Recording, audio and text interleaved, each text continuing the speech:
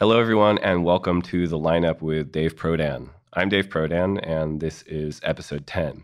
Now, my voice sounds a little scratchy at the moment, but fortunately, it wasn't when I had the conversation with our guest, so you just have to suffer through it for this first part. But there is a lot happening in the world of surfing, despite it claiming to be a quote-unquote off-season.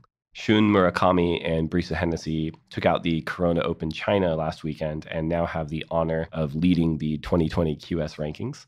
Logan Dulion's Snapped crew in Benji Brand and Seth Moniz are in Central America, scoring freakish labs for the forthcoming Snapped 4. If you haven't experienced the previous 3 installments, do yourself a favor and check them out. You won't regret it. And word from the man himself is that Snapped 1 and Snapped 2 are going to be online for the first time next week. So we're all lucky because of that. And finally, the WSL, where it's been reported that I work, has a new CEO with Eric Logan succeeding Sophie Goldschmidt this week. We'll see if we can seduce Mr. Logan to get on the podcast in the future, where we will shame him into giving us more lefts on tour and a permanent event at Duranbah. Finally, thank you to everyone who's been donating and supporting the emergency responders and families in need in Australia. We received a lot of notes after last week's episode, and the people affected by these fires are going to need support to rebuild their lives well after these fires disappear from the news headlines. It's been awesome to see how everyone in the surfing world has stepped up to help. All right, episode 10. In the Northern Hemisphere, particularly here in California, it's been cold. I don't know if I'm getting older, but I have checked with other aging, self-professed nonconformists, and we collectively agree that it's not us, but it's just been a particularly cold winter in California. And that, for me, brings to mind the classic California winter spots. When I was growing up, I vividly remember reading a surfing magazine article penned by Evan Slater about Mavericks, describing ice cream headaches and multi-wave hold downs and duck diving next to great white sharks, and I was absolutely terrified. Flash forward to 1995's Beyond Monster Mavericks film, where I'm first introduced to today's guest, taking mind-blowing beatings out at Mavericks, laughing, going back out, and just completely transcending the already pioneering field of big wave hellmen at not only Mavericks, but Piahi and Puerto Escondido and beyond. Pre-social media, the dimensionalization of what these guys did in civilian-sized waves didn't really connect.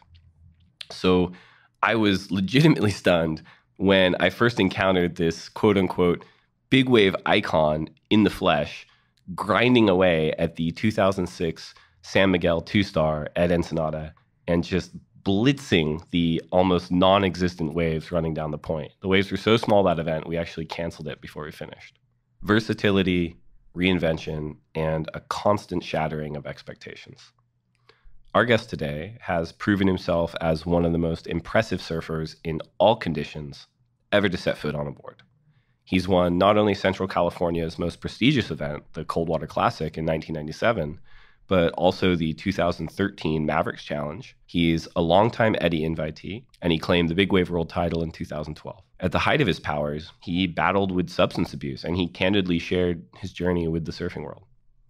Today, most people are now exposed to him as the spectacled, aloha shirt-wearing, charming fount of information on the WSL broadcasts, a real surfing Mr. Rogers. Few people, however, know about his certifiably insane, badass credentials. And that's what we hope to tap into a little bit here. Please enjoy the Lineup's conversation with Santa Cruz icon, Peter Mel. The good old clap, take one. That's right. How many of you knew what you wanted to be when you were 7 years old? I did. I wanted to be a world champion.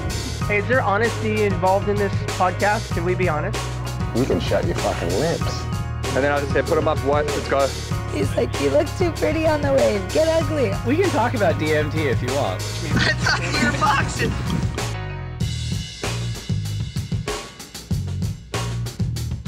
Okay, Peter Mel.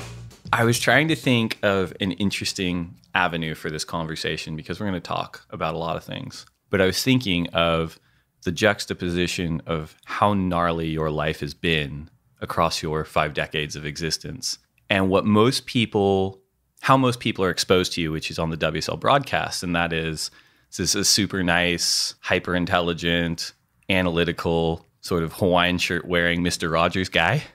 But in truth, you're like this badass Lord of Winter. Today, when people come up and talk to you, like, what is their experience of you and what is their impression? It's exactly that. It is, I mean, the WSL has exposed me more than ever I would have imagined through, professional surfing. I mean, this is, people send me every day, they're sending me ways to explain weather, asking me about my Aloha shirts and what brands they are. It's the truth. I mean, and everybody does genuinely feel like they know me because of our experience on the WSL and the broadcast. So it's a lot more, and it's a variety of people, from young kids, boys and girls, to old men. It's a full broad spectrum. And it's interesting to see who is watching the broadcast, because I do get a spectrum of who's there watching. So it's been enlightening, I guess. But I also kind of have fallen into that quote unquote role as Professor Pete. And, and then it makes me want to get better at being that guy who can tell you facts and give you information you've never learned before. Do you think that role and how you express yourself through that role, do you think there's a huge delta between that and who you really are back at home? Yeah, I do. Because I now have to watch my P's and Q's. Occasionally I get angry. I get, in the surf, there's this way I was brought up as a young man in high school and then into surfing with all of my peers in Santa Cruz, and this group had a very, diverse and very huge impact during that era that we were my professional surfing career. And that is a lot different than what I am in the broadcast. Now, I'm not saying that I'm putting on an act, because that's not the truth. I am very interested in weather. I'm very interested in the way the rules and regulations work in the WSL. That's something that's important to me. That's why I took the role of commissioner of the Big Wave Tour at one point. So I do have those interests, and they're there. But yeah, I almost feel like I was more acting when I was a professional surfer at that time with the group I'm in. And you're trying to find yourself, and after 5 decades, I'm still searching for my true being. Yeah, it's interesting. It's almost like I think of it as like finding out that your home ec teacher is actually like a Hell's Angel biker in real life. Because you do throughout your role right now have to be approachable and inclusive and accessible. But as you touched on before, where you came from and your development, and really for 3 to 4 decades of your career, like it was an aggressive Hellman kind of lifestyle. It was. I guess. It still is, maybe, in a lot of ways. In a lot of ways, it is. It's a way to express myself and express who I am as a surfer.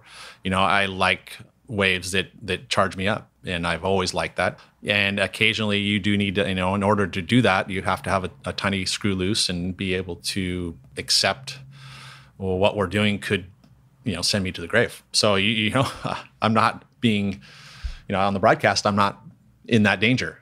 And not always, right? I guess I could take that back, depending on what water they send me out in during the broadcast. Sometimes pots can be pretty mean too. So, yeah, and Strider, and we're all. So that's what's so neat, I guess, is that I was realizing this last night when we were going to have this conversation. I was thinking about the people I'm hanging out with right now and how long I've known them. Strider, for example, Ross Williams, Shane Dorian, Kaipo. I met all of these people when I was 14 years old, and I came to the U.S. Championships in Makaha in 1984. So I've known these people for 40 years, and that's pretty cool to be able to be hanging out with people. And I think that's where surfing has given me that, and to go through. I didn't hang out with them every day for many times of the year, but I do now, and I still have this really close relationship. That's kind of it. It's we talk a lot about like extended families, and like there's a bond and like a common language shared. When you meet people through surfing, and you might not keep in touch for years and years, but when you do reconnect, it's easy going because you've had those shared experiences. When you mentioned coming here at 14 for the U.S. Championships at Makaha, I think that was your first experience with big waves on the North Shore. Is that right? It was at Sunset Beach. I came over with Mark Gowen, Adam Replogle, who is my best man and godfather to my son, John, Mark Machado, Will Church, right? And these are all guys that were Santa Cruz legends at the time and still are. But they brought me under their wing at 14 and brought me here. And they, I had 3 surfboards at the time. I think that was my quiver, right? I was a 6'10", a shortboard, and actually 2 shortboards. But yeah, that was my first true experience of the exhilaration that I had, because I'm going out to a place that was obviously scary, at that age. And I remember riding a wave. I had a borrowed 7.6 from Mark Goen and kicking out of a wave after, I caught it. It probably was only a 4-foot wave, but it sure felt big for me at the time.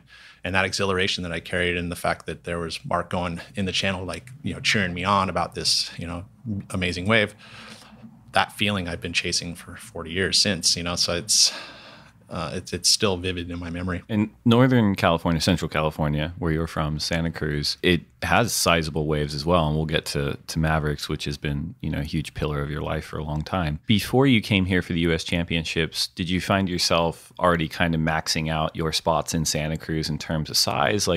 I'm just curious about where that appetite for something bigger came from, and if you knew it was inside you before you kind of tasted it at Sunset Beach. I don't think so, no. I mean, I had a group of friends that I surfed with, and I grew up in the south of town, right? So when you're young, your expansion of Santa Cruz is now just this little dot in the world, but at that point it was huge, right? So I was from the beaches, which was in, southern part of the county.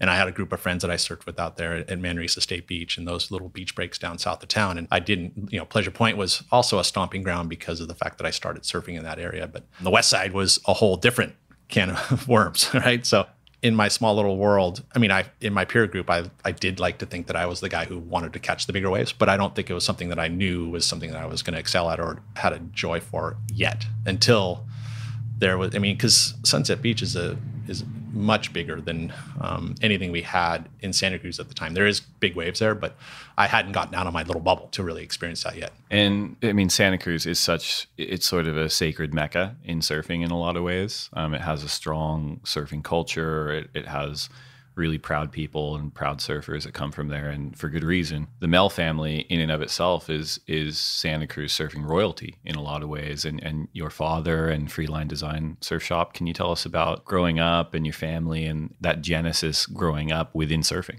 Well, my dad was a surfer, so my grandfather actually was in the Navy, and he came here in Hawaii and actually surfed in Waikiki with the Beach Boys.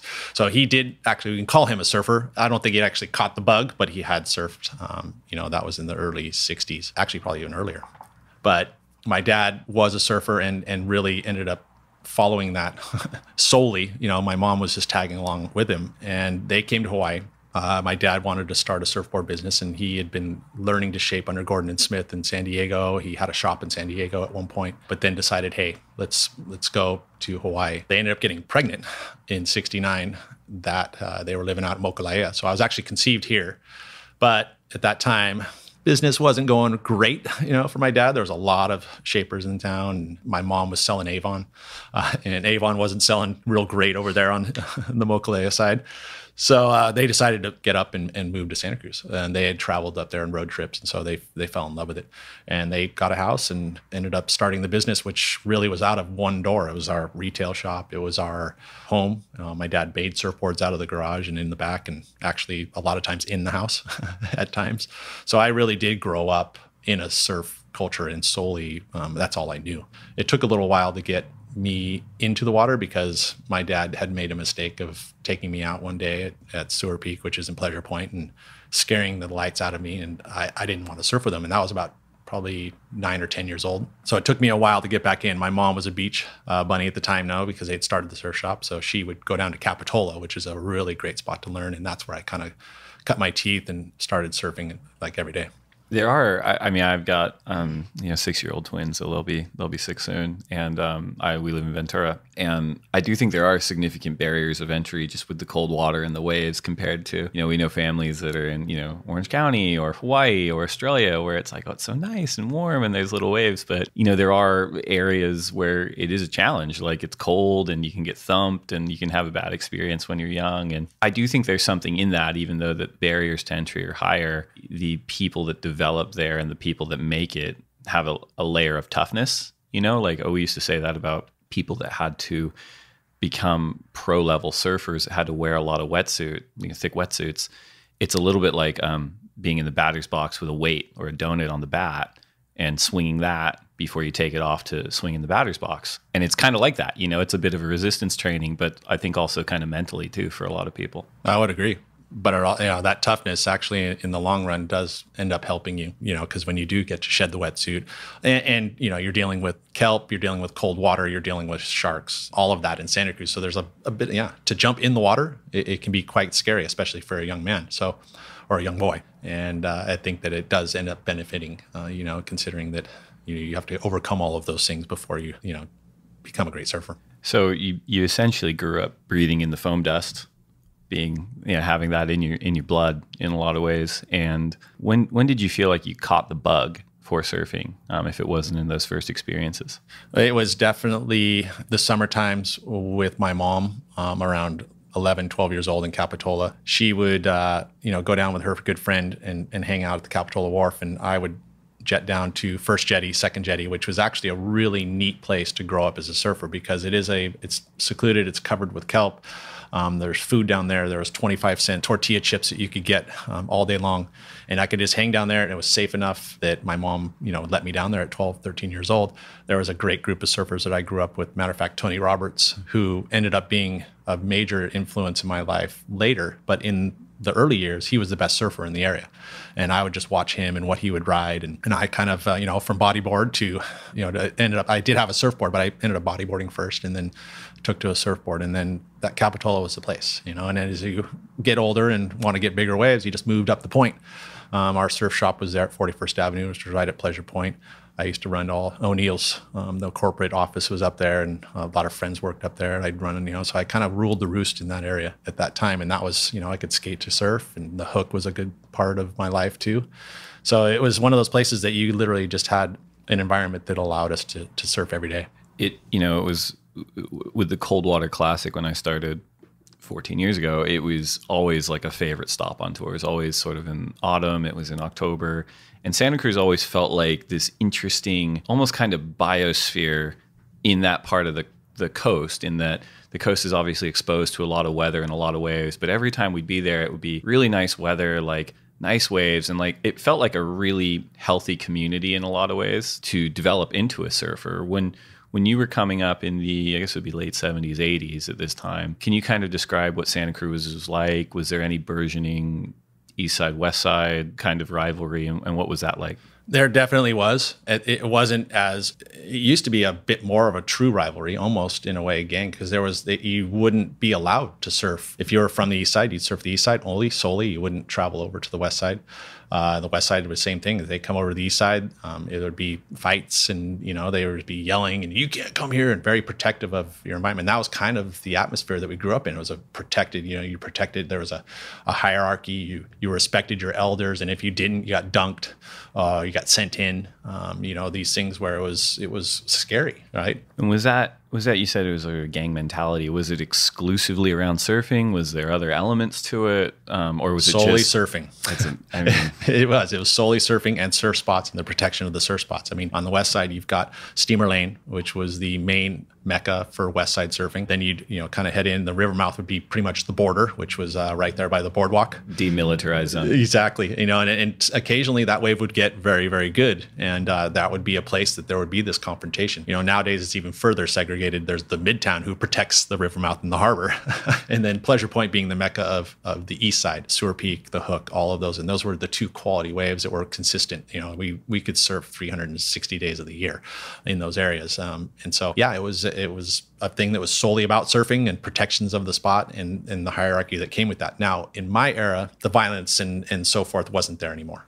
It was occasionally if you had a problem with somebody because they dropped in, but ultimately you were sharing surf spots. But there was this, healthy heckling of, if you're a West Sider, you're an East Sider. And we actually had an event that we used to call the Yeah Now No Cord Classic, which was sponsored by O'Neill. And it was done where we would have an East Side, West Side team kind of mentality going. And I believe there was even, if the West Siders came to Pleasure Point and they won the event, it was this big thing, and it wasn't, again, violent at that point. It was more just about clout. Echoes of the generation before it. Yes, yeah, absolutely. And so development wise, I mean, I think the thing that is another thing where people kind of maybe when they get exposed to you now, they're like, he's this analyst for the WSL. I know he's got a big wave pedigree, but the reality is that you and a number of guys that were in your generation are incredibly well-rounded. Aerialists, like contest surfers, like power surfers. When you're developing in your teens, like what was the motivation for you? Was it just fun? Was there a professional aspiration? What was that like for Peter Mel? Well, it was a peer group, and we were always about one-upping each other. And that as a group, generally, that's what will allow that group to rise. We had a great amount of surfers. I mean, I can't even name them all, but I had aspirations of Richard Schmidt and Vince Collier being two guys that have gotten out of our little Santa Cruz bubble and made this international. There was the year that thruster was introduced, and Simon Anderson, Vince Collier, and Richard Schmidt showed up at that day at Bell's Beach, which was a legendary day at Bell's. And to be honest, Vince Collier went into that event and blew minds. And he was riding a twin fin, and it was a little teeny twin fin that he just shredded, and everybody couldn't believe how well he had surfed in this guy from Santa Cruz. And that had rumbled through Santa Cruz. That was a story that we all heard from our elders, that like, here's Vince Collier, this god and Rich who surfed internationally and made this impact and put Santa Cruz on the map. It's amazing. I just pausing for a second, thinking about how information travels today versus then. And you being almost a fulcrum for that experience, and that everything is live, right? Social media is live this, live that, live webcast. But back in the day, Vince Collier making a huge impact at Bell's Beach, and then news of that traveling back to Santa Cruz is, via a phone call or via Coconut Wireless.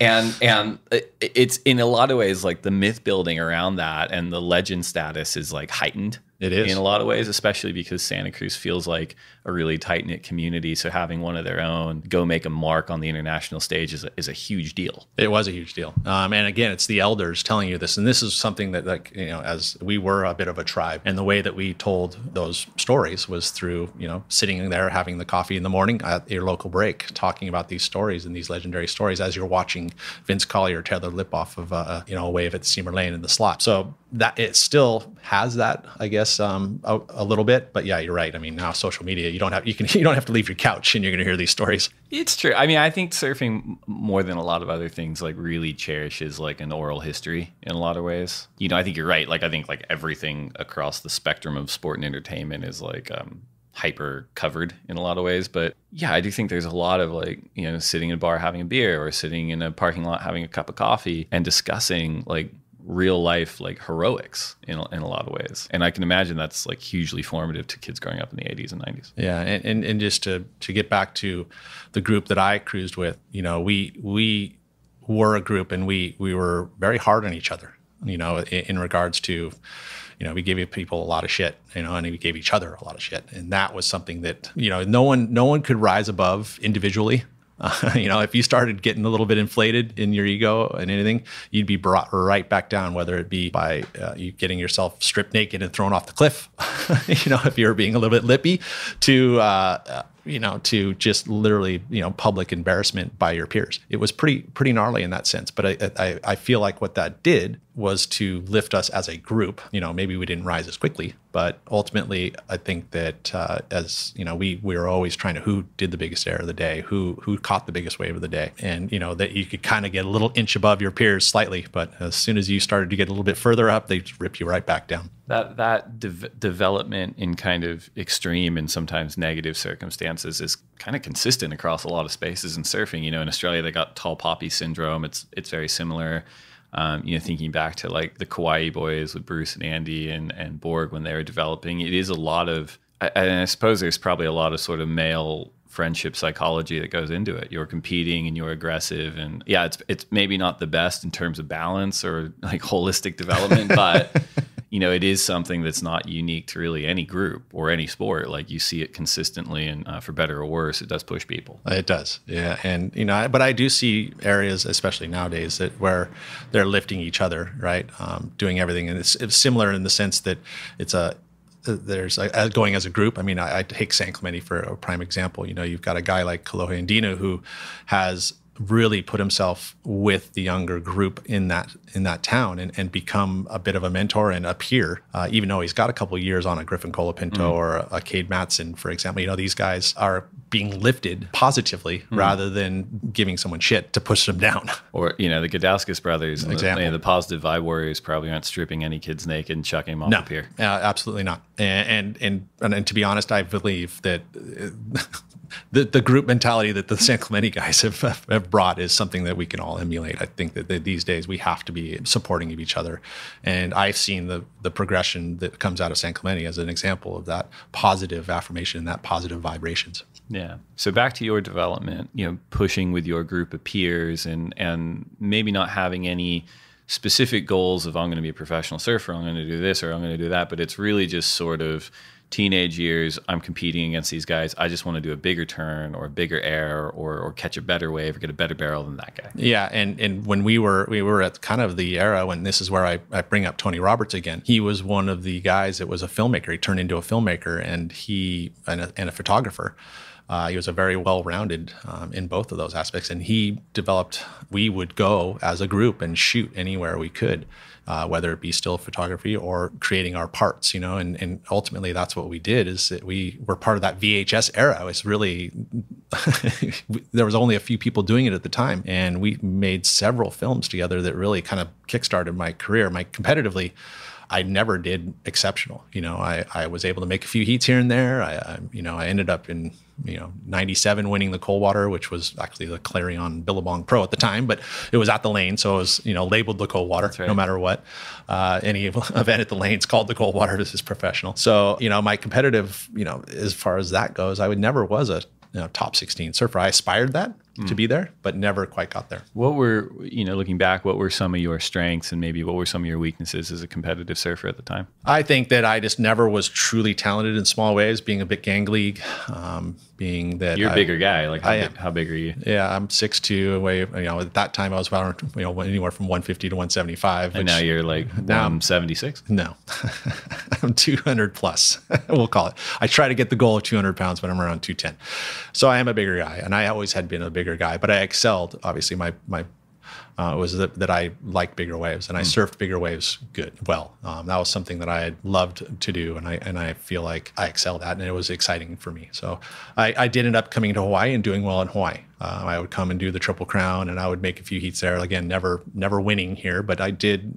From a Santa Cruz guy coming to the North Shore, I was able to gain respect by catching good waves and big waves. I surfed Waimea for my first time when I was, it was the one where I probably just had turned 16. So my birthday's in November. So we come here during the Triple Crown, which is in November, December. And, I remember that was actually the year after I came for the 84. So I've been coming since 84, pretty much every season. And that was the first time I actually had one of my own 9-foot surfboards. I came here and I surfed Waimea, and I did it with success. Matter of fact, I had Johnny Boy Gomes send me in that first day at Waimea. Send you in? Why? Because you were too successful. We shared two waves together. And I happened to be a little bit deeper, and he wasn't exactly excited about the fact that I had, ridden to here's this kid, right, and a little bit deeper than him. Sure. And Johnny wasn't, what are you thinking, And I was probably, and now looking back, I was probably a little bit uppity, Right. I was getting excited, and I'm thinking, don't die. Get to the shoulder. And I'm trying to go deeper, and and sure enough, I got myself into trouble, and it was a perfect excuse to go in after I'd already ridden about 4 waves. So good learning experience. Yeah, and I've had that relationship with Johnny. I literally just ran into him the night before last. He was there in Jaws. He was there supporting Makua Rakai Rothman, and seeing Johnny now, it's like we are really good friends, and we've gone through since that day of my first meeting with him, where he sent me in to. There's been through a couple ups and downs. Pete Davy was a good friend of Johnny Boy Gomes, who passed away in Monterey. He was another guy who came to the North Shore and was a huge impact on the North Shore. He's part of the Hui, and here he is from Santa Cruz, coming here to Hawaii and accepted by the Hawaiian. And we had a great relationship there. And there was another moment that Johnny and I got a confrontation that we have been able to get over. But again, 40 years of surfing and Johnny Boy being somebody that I looked up to my entire life, and being able to give him a genuine hug and love him, just yesterday. Sure. It's sort of the trench warfare friendships, you don't always get on in the moment, but after a while, like the bonds are still pretty tight. They're even tighter. Yeah. I believe when you're able to go through all the cycles of an emotion, and then you are definitely tight. The your win at the Coldwater, that, and you can correct me if I'm wrong. It's such a major badge of honor. It seems like in Santa Cruz, it's almost like they're pipe masters. For sure is. 100% it is. I mean, and we'd love to have that event back at some point. We've still kept it alive. We have O'Neill sponsors a Halloween event that is kind of the Coldwater. We invite other people out of town because I think that we want it to be an international event, but it has been an international event. So to win it, you get that badge of honor. Those always felt like some of the most special years because it became such an important stop on the qualifying series, sort of in the mid to late '80s, I think, when I was going up there, because it was the last like major point opportunity before the Triple Crown. And so you get a good international field of surfers that had a good chance of qualifying for the CT. And then you get a number of locals that were also, some of them were traveling internationally doing the QS, but a lot of them that weren't. And anytime one of the locals would do a run through the event and get to the final win was like, it felt like the Super Bowl party. And it is. And a lot of the reasons why is because Steamer Lane isn't an easy wave to surf. No. There's a lot of guys who would connect with it. I think that one surfer that I remember connecting with it was Martin Potter, but another one was Jordy Smith. Mm-hmm. He came there and was able to connect. And look about another great surfer, the greatest of all time, Kelly Slater, hates the place, has never, ever connected with it, and never, in his mind will. He's like, you guys can have it. I don't want Steamer Lane. So it's funny like that. And I think that that's something that made that event special, is because it wasn't a place that you just automatically connected with, similar to Pipeline. I mean, I think there's people that come here and connect with Pipeline right out of the gates, and there's others that don't want anything to do with it. It's funny how like the strongest surfing communities often rally around like really like idiosyncratic waves, like really unique waves. Like you think like Bell's Beach is actually a really interesting and tricky wave, but you have one of the strongest kind of surfing communities around it. Same with Santa Cruz. It's a little chicken and egg. I wonder if it develops sort of different kind of characters in a lot of ways, but I think that's right. Like it's almost extra special when you see someone, whether they're local or not, connect with the spot because it has challenged people like Kelly in the past. Yeah, no, it totally does. And I love that Kelly kind of has been very vocal about the fact that he hasn't connected with it and is not something that he's very fond of, because that makes it that much more alluring, right? It's like, here's the greatest of all time who says he can't, really connect with a wave, that he's supposed to be able to connect with anything because he's the greatest. He loves to focus on like failures isn't really the right word, but sort of varying degrees of perfection in a lot of ways. So maybe if we hammer him a bit on the Steamer Lane thing, he'll probably buy a house up there until he can get it right. Well, I mean, this example being, I'm surprised he doesn't have a house on Sunset Point yet.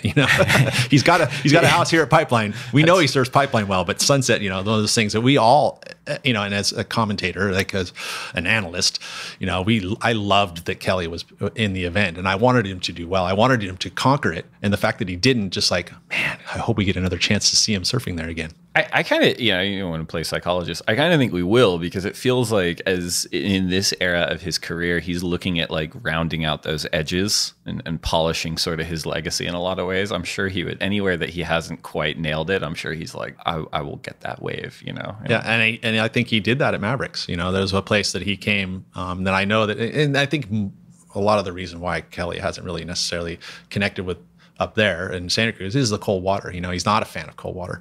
He's wearing gloves at Santa Barbara. I don't think you have to wear gloves at Santa Barbara, and he does, right? So he's affected by the cold.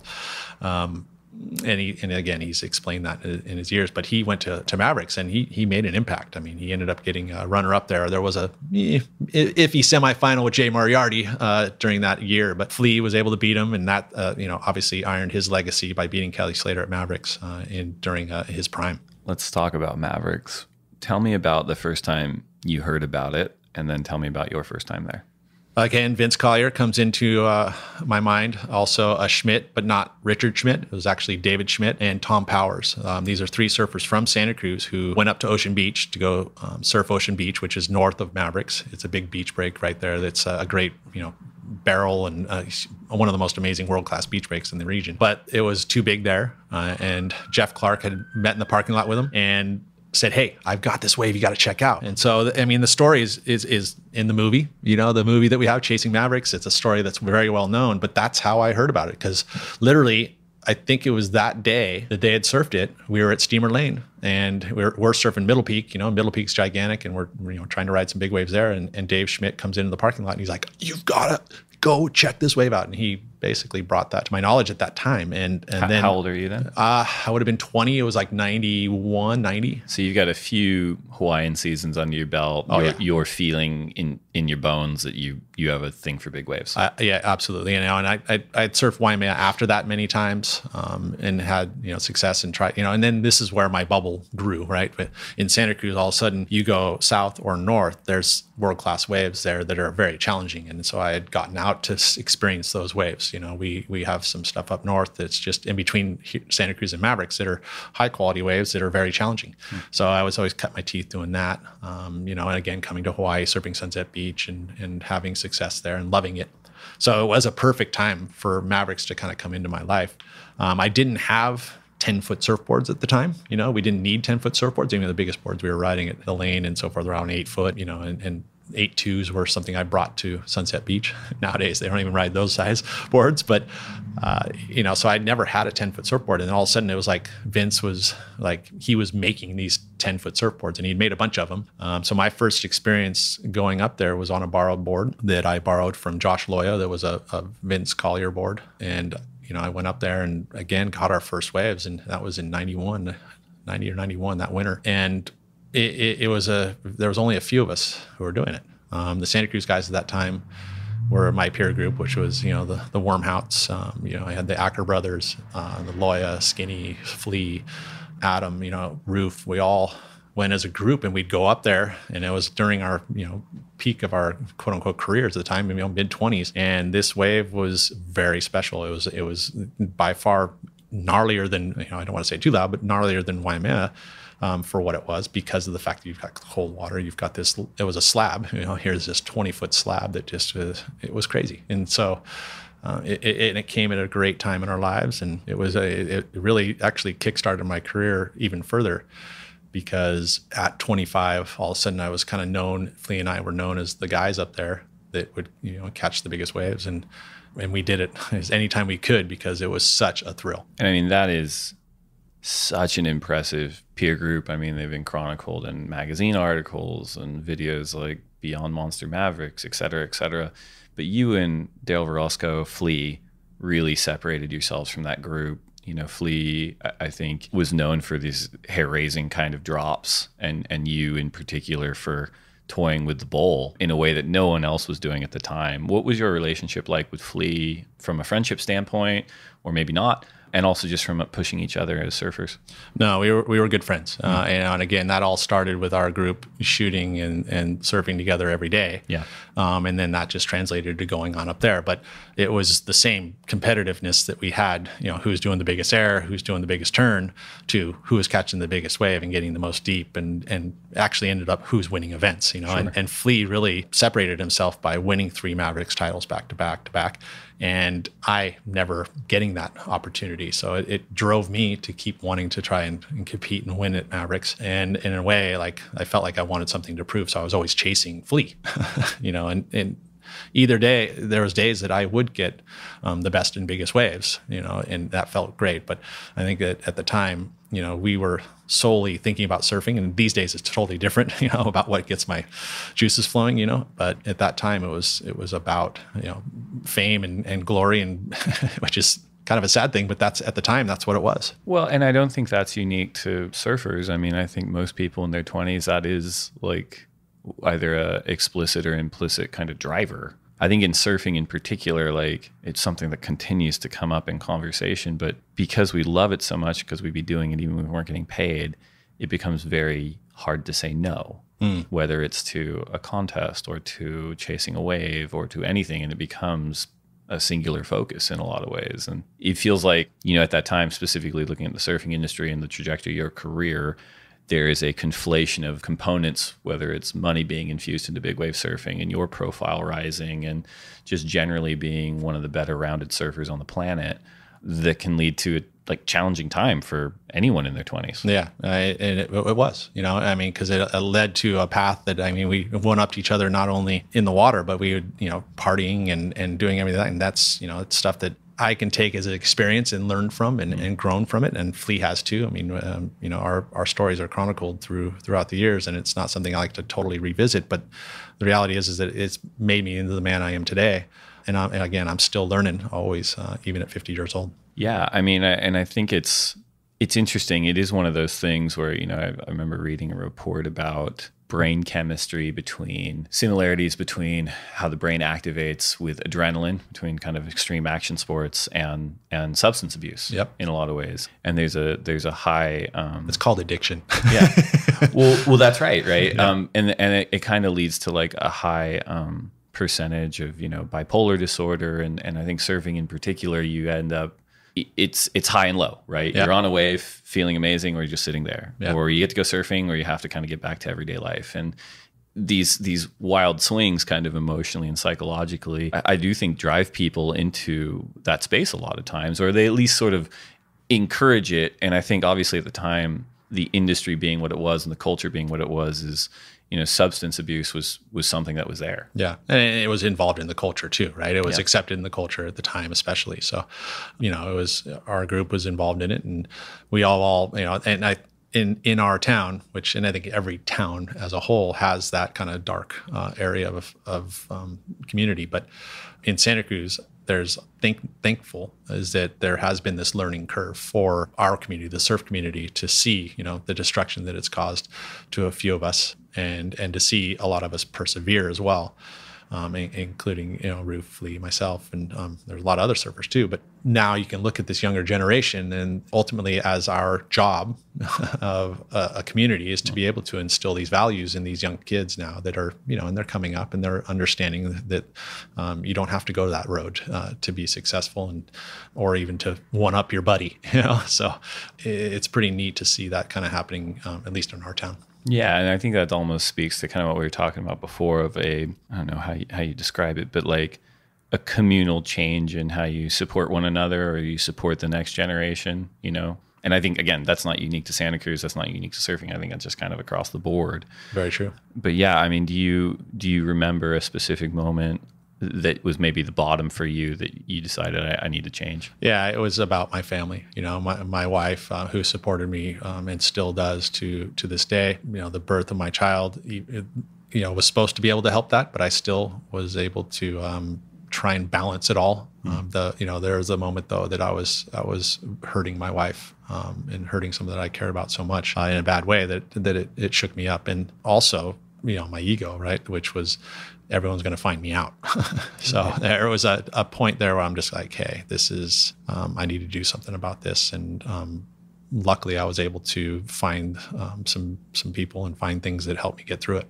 And this was mid-aughties, right? Yep. That you became sober. Mm-hmm. And from a career trajectory for you, what are you thinking at that point in terms of how you're going to keep pursuing things? Was it helpful in terms of focusing in on pursuing big waves? Was it, I'm going to diversify and learn different things about maybe business management, or get into broadcast? Like, I'm curious. And again, I think this is something I think everyone's curious about for all professional athletes when they're saying, okay, I'm no longer whatever, I'm competing at the highest of high levels. Now I'm going to look for the next step in my life. I was very fortunate that at the time I was with a company, Quicksilver, and it was interesting because my career, I got into my sponsorship, started with Quicksilver in the late 20s of myself. I started when I was 26 or 27 is when I actually got with Quicksilver, which at that time was kind of the twilight of a professional surfing career. I was going around looking for sponsors at the time because I was with World Jungle. Remember, World Jungle is a brand that was developed in Southern California, but they were kind of closing up their doors. It was shutting down. Jack Denny, who was the owner of the company, he ended up getting sick. And so I remember going around trying to, throw my resume around to all these sponsors. And I remember a guy telling me, hey, man, you're too old. Why would I pick you up? Quicksilver was one that understood Mavericks at the time, I think, and it just was the perfect timing. So for me, to get to your question, is that Quicksilver picked me up, and they were doing a lot of things. They're running events. They were producing. They had the Quicksilver Eddie Aikau event, and they ended up just slightly after that in the 2000s. They developed the Men Who Ride Mountains Mavericks event. So it was a perfect kind of pickup for for me and for them at the time, because I helped develop that event with Jeff Clark. So it was just a good timing. And for me, I guess the answer to the question is that anytime you have a door open, you should experiment and try it out, right? So with Quicksilver, I had been doing some local events, broadcasting local events, these little pro events, and I'd still participate in them and then also talk about it. Jay Johnson was a guy who was doing production of, webcasts at the time. And he was doing the smaller events. All the CT events were getting done by the bigger brands. And so I just started doing, doors open, like, hey, I can make couple $100 here doing this thing and also compete in the event and talk about it. And I had a ball doing it. So that was one thing that that door that was there. Obviously the other door that was wide open was the fact that I had this surfing family that had a factory. So I was shaping surfboards and I was just doing it all, anything that I could surf wise and, developing and sales too. I was in the shop working, to help subsidize my career. I could leave at any time because it's dad's business, right? So it was a perfect recipe to be able to kind of do it all, whether it's manufacturing of surfboards, selling of surfboards, doing broadcast, and all of these things I could do together. And it just worked and meshed it. And then all of a sudden, here I am, right? It's 15 years later, and the broadcast stuff just kind of fell on my lap. I'm very fortunate that happened that way. Yeah, I think that's a really good point about saying yes to open doors in terms of learning experiences, because you end up becoming a Renaissance man in a lot of different ways. And what you may learn on the sales floor is something you're going to take into a marketing meeting, that insight. And then what you learn in the corporate world might be something you apply to management of the surf shop, or in the broadcast world to really anything. Like I've always found that, like, if you can get people to stand you long enough to impart some insight or wisdom, you can go, great, I can kind of maybe take that and tweak it and put it over here in my life and try to make it work. And you become like a utility player in a lot of ways. Well, and that's why, at the end of my career, all of a sudden I've got this, marketing job that I took at Quicksilver. It's like, here's this opportunity to, like, hey, we're doing something with this, brand that's called the Waterman Collection. Do you want to be a part of it? And I'm like, sure. I raised my hand to, I'll move to Southern California. And all of a sudden I've got this, great job at a corporate company that has supported me for so many years. And I'm developing something that I really love. And I was able to learn there, like you said, a corporate job. And at that point, your son, John, he's either already been identified or he's in the process of being identified as a huge prospect for Quicksilver coming up. So moving to, I think you lived in San Clemente for a bit? Well, I got to San Clemente because I wanted to be kind of in the next best surfing community in Southern California. Santa Barbara was a little too far away. So San Clemente was at least within an hour to drive there. I did that for a small amount of time, but I was commuting. So I was commuting for an hour in the morning and an hour back, and my surf time was limited. So I ended up moving up to Newport, being a lot closer. But yeah, John, we did actually, Dana Point is actually where I ended up living, and then moved up to Newport Beach. And John at that time was, he was having great success in the amateur organizations, and it was a perfect move for us to put him kind of in, the Orange County spotlight. I'm curious, at that time, you've got a very talented progeny in John doing, competitive surfing. You've been exposed to sort of, I guess, a growing platform at the championship tour level through Quicksilver, through being a broadcaster and through interacting with that team and seeing what that kind of a career pathway looks like. I'm curious if there were any, not second thoughts, but just hesitation on, I'm going to push my son into Mavericks at some point? Or was that always something like, hey, if he surfs, he's going out there? It's interesting. That's a funny one. I think I can even go back to my very first experiences of me surfing with my father. My biggest fear was to scare him away from it. So I always made sure that when we were surfing together, that I put him in situations that he was going to enjoy it and not scare him away from it. So I was always doing that. And that's similar to what I would say in regards to Mavericks. I never pushed him to do it. It was always something where, do you want to? Do you want to attempt it? And to now, he's literally doing it on his own, right? So, just yesterday, Mavericks broke after, the Piahi swell. He went there and surfed yesterday. And I'm thinking to myself, okay, I'm trying to give him an opportunity, like, oh, you can take the ski out, you can grab some of your buddies. And he's like, you know what, Dad, I kind of want to just paddle out. I haven't done, that enough. I want to do it. And I know how to do it, but I've never done it. So, in his own mind, he's kind of been able to do it on his own. right? I gave him the tools. I gave him the communication on how to do stuff. But ultimately, I never said, you're going to Mavericks. Like this is something that you've got to be able to want on your own. And I think that's anybody who's going to go out and surf big waves, you got to do it on your own. As one of the, undeniably, Peter Mel is on the Mount Rushmore of Maverick surfers. You, maybe more than anyone, understand how amazing it is to experience it, but also how dangerous it is. Does that ever stress you out as a parent? Interesting enough, no. And I don't, I mean, I can't say no completely because that's just being. There's always like a minimum floor of stress as a parent. Yeah, right. Exactly. I mean, literally having him move to Southern California or even drive to Southern California could be stressful. Sure. But I do believe I know my son well enough to know that he is, that his approach is not reckless. So, and I've also given him the best tools I could possibly have given him, for nowadays too. I mean, I surf Mavericks for 15 years with no flotation, and nowadays we have these incredible safety devices with these inflation vests that are saving lives. Anybody who has ever worn an inflation vest, there's never been anyone who's passed away in big waves wearing this flotation vest. So that gives me a bit of comfort, but also I think is more of the comfort I have is the way that I know my son in the approach he's going to take. He's not going to be reckless. It is insane to think of not comparing surfing experiences at all, but just how radical technology has sort of exponentially increased even in like a short amount of time, as you said, with the flotation vests and what they mean to providing a safety net for everyone out there. I mean, when you guys were going out there, when you started, there was probably barely any boats. And there was only on a boat that was going to go, and I'll tell the story of Mark Fu's passing, and there was boats in the water at the time there, and even them, being a boat in the water, not even realizing that Fu had not appeared. There was this presumption that he's one of the best big wave riders in the world. Oh, he's just probably we saw that his board was broken, but we never accounted for him. He just thought, oh yeah, he's grabbing another board, he's gonna be right back out.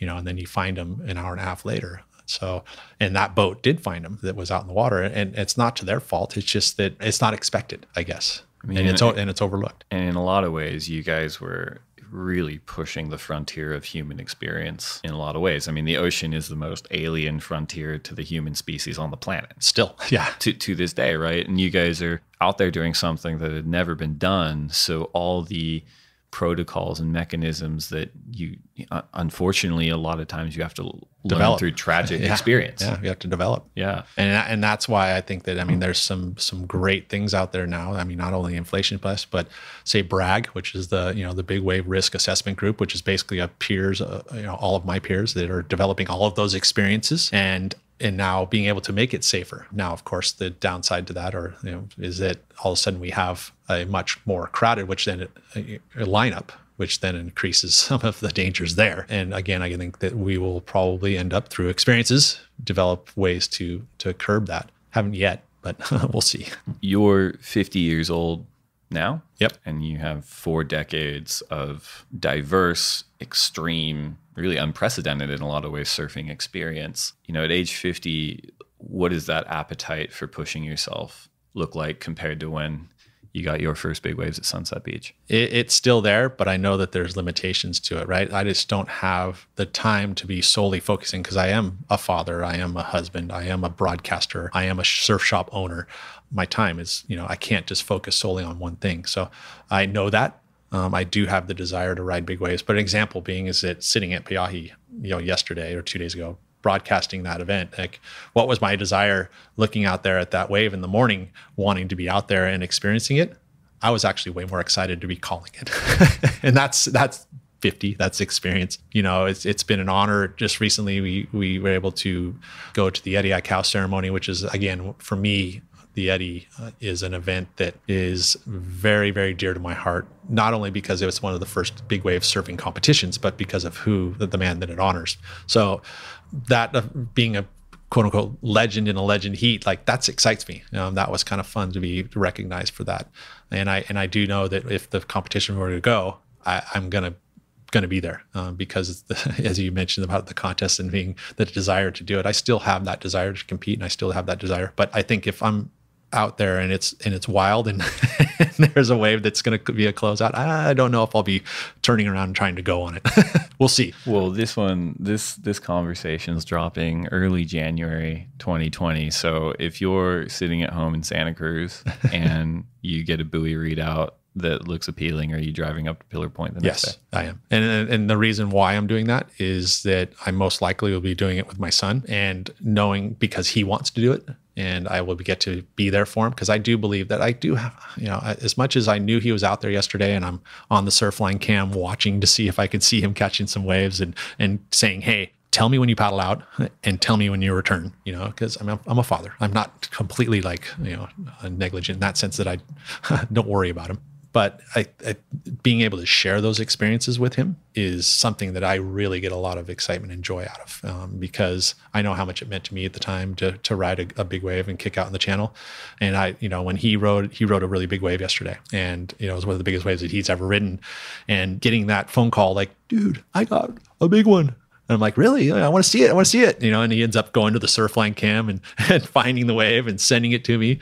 And I got to kind of experience it through him. And so I think that, going up there and the buoy reading is going to be good. I'm going up there for a couple roles. One is maybe I feel good and I'm going to go and I'm going to catch some waves, because I've gotten a new desire because John has been out there and I also love it. So, I've ridden some big waves recently that, and I still feel like I can do it. So I have been, but again, I'm not pushing it like I used to. This conversation started by us kind of analyzing what maybe people's impression of you is from the broadcast, and you kind of highlighting like, yeah, it's a role that I'm trying to play. I'm trying to deliver for a set of people.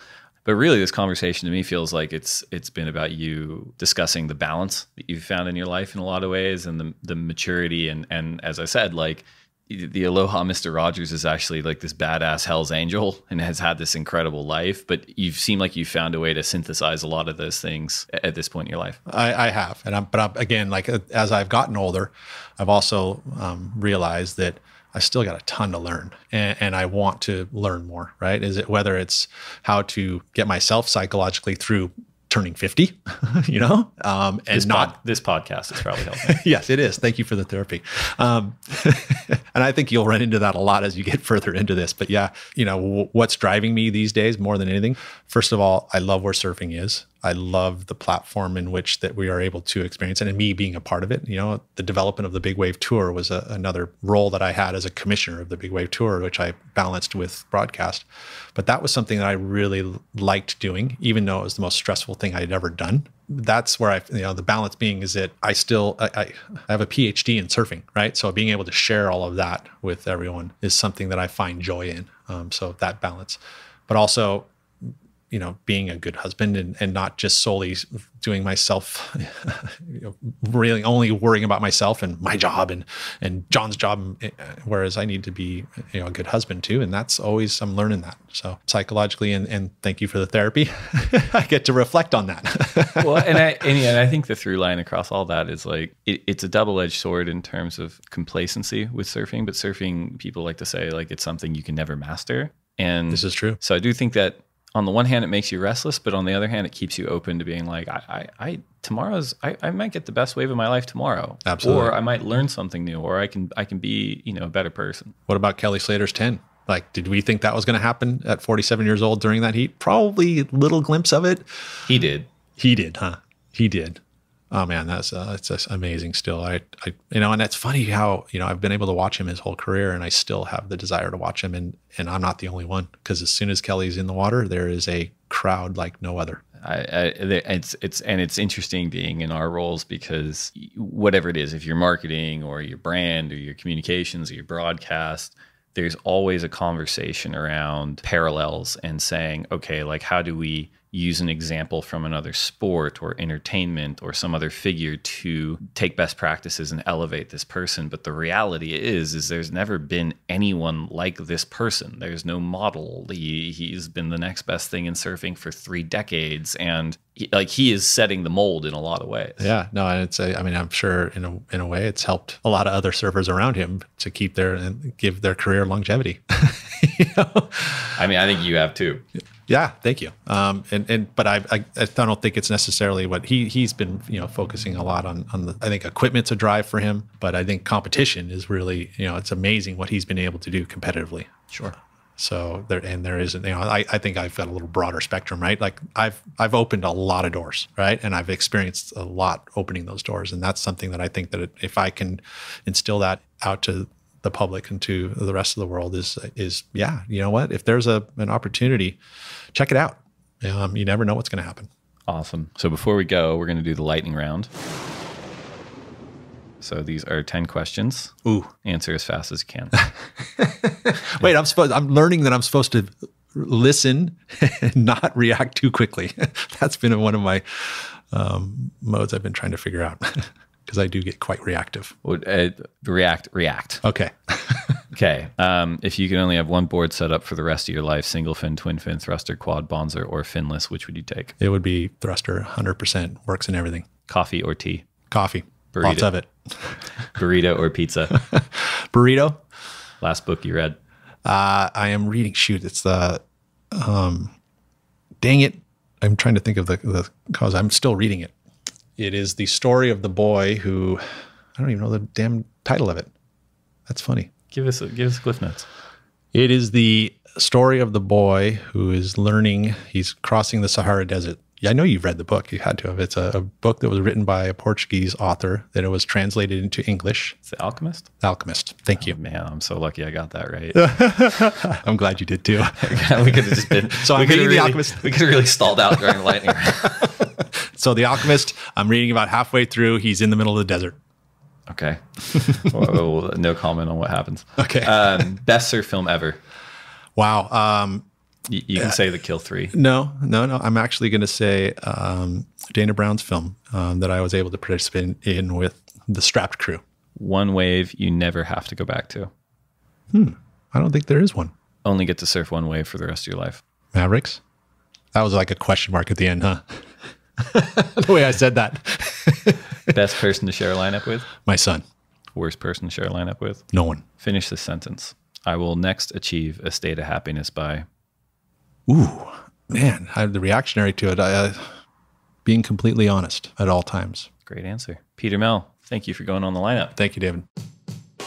So that's it. That's our conversation with Peter Mel. I hope you enjoyed it. I really can't overstate the privilege it is for me to be able to have conversations with people that I legitimately consider to be heroes and just beyond impressive. It's really special, and I appreciate you listening to these. It means I get to keep doing it. If you do like them, please download, listen, and subscribe wherever you get your podcasts. We'll see you next week.